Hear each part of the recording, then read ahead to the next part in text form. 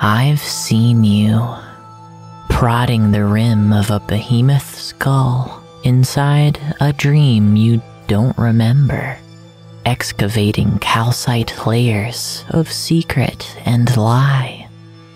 But despite your caution, the object of your searching gazes upon your delicate frame and ingests you from cell to organ to the theory of your imagination. And I do nothing to help you. I just hit record and applaud the 1,000 mouths that swallow.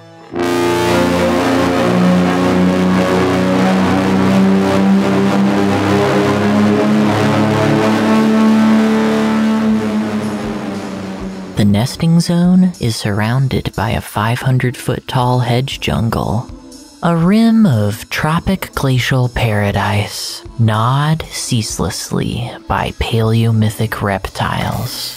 The stars in the sky were evil, a sin, the souls of long-lost devils dancing naked in the dark. You think the chameleons have a sense of humor? I think the chameleons have a sense of everything. Every few days, a battle fight breaks out. Automatic weapon fire popping against the extra-dimensional moons of megafauna. Peekaboo, I'll eat you. Staying sane isn't an option here. No one is ever going to hear your story. The ones you're trying to tell. Ectothermic angels on all fours, vomiting out the blood of heaven to bless the battlefield. They're all going to be eaten.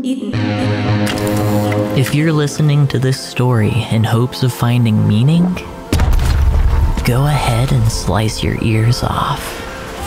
Come on, tell me, how close can you stare at the tip of a knife?